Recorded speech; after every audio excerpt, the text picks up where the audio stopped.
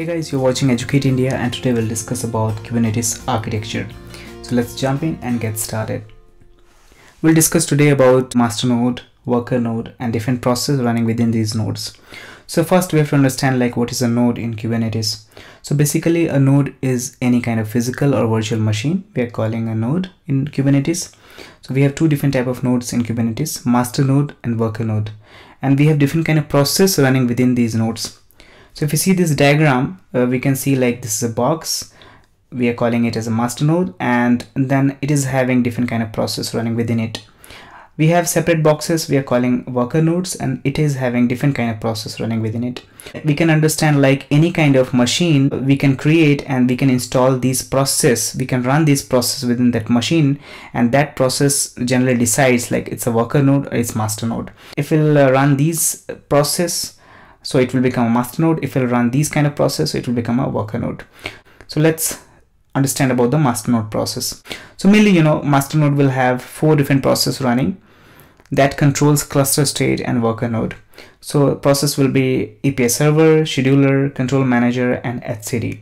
So these processes have different tasks. So we'll understand this process one by one. So first we'll understand what is the API server process. So mainly, let's say as a user, I want to interact with Kubernetes. So API server acts as a cluster gateway, or it's a kind of entry point or gatekeeper. So mainly API server, is the first point where the request comes, and it mainly validates the request. So let's say if the request is validated, so normally it forwards the request to the another process. So this is a kind of entry point, the API server. The another process is scheduler. So scheduler has a responsibility to decide the nodes for scheduling the pods. So let's go back to the previous diagram. We can see here we have master node, we have multiple worker nodes. So how it helps, scheduler mainly decides in which particular node the new pod will be scheduled. So scheduler has some kind of intelligence, of checking the resource availability or utilization within the worker node. So let's say if worker node is having 20% availability of new pods resources, and let's say worker node 2 is having 30% resource availability, or it's having worker node 3 is having 60%. So these kind of calculation can be done by scheduler, and mainly scheduler decides wherever having more resources for new pod, so it decides that particular node. So scheduler has just responsibility to decide the worker node where the new pod will be scheduled, but actual scheduling or actual running that container operation will be performed by the process within the worker node. So scheduler just decides the node, but actual responsibility of running that container or pod will be performed by another process within that worker node. So that is the second process, scheduler, we understood. And the third process within master node is control manager. So if we go back to this diagram, we can understand. So let's say if any pod is crashing or dying, so control manager detects those changes and it helps in recovering those pods. So it mainly helps, but it will just create the new request to the scheduler, and again scheduler will decide the node, and then within that node there will be process that actually runs that container.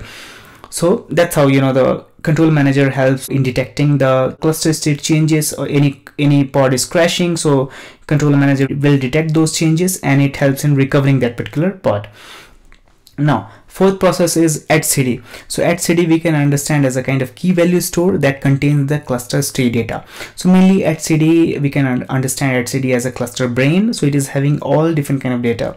So let's say if we are adding a new pod to any worker node, or any pod is getting destroyed within worker node, so all those entry, all the information will be available within the etcd.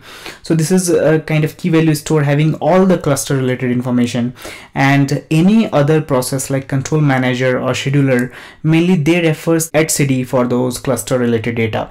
So let's say how control manager knows any pod got crashed. So those kind of information actually control manager fetch from the etcd, and that's how control manager knows, and it helps in again recovering those particular pods. So etcd is kind of common store where it contains all the cluster data, but etcd will not contain the application related data. That's the one difference between the data type within the etcd. Also, let's say if we are having multiple master nodes, so in that case etcd will be the distributed storage or distributed store across all different nodes. So let's go to the next node, that is worker node, and we'll understand like what are the different process within the worker node. So mainly worker node will have process like container runtime, Cubelet, and Proxy. So as we know, like worker node is actually running those applications or any kind of containers.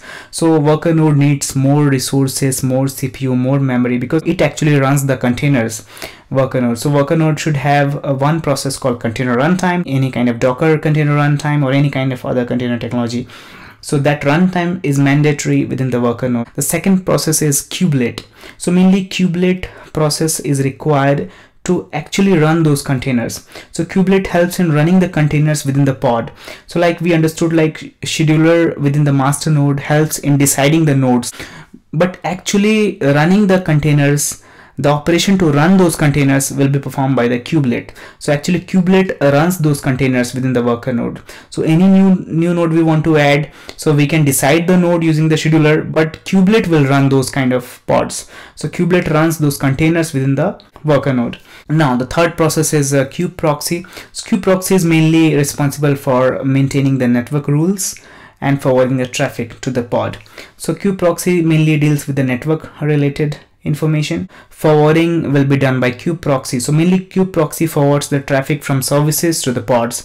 So it maintains the network rules and it allows the network communication. So Proxy helps in forwarding the traffic from any kind of services to the pods. Now if you'll see this overall diagram, so we can understand the Kubernetes architecture by two different type of nodes, like master node and worker node, and these nodes are having different kind of process running within it.